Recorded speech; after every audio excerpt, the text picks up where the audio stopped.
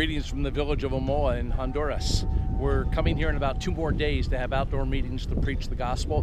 We really covet your prayers. We have a lot going on here. There's a lot of preaching, evangelism, sowing the seed.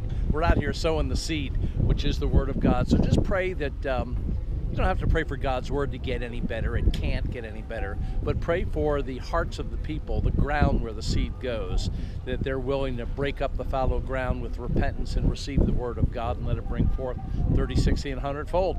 I'm sure you've heard the message. Okay, God bless you. Love you guys. Thanks for praying for us.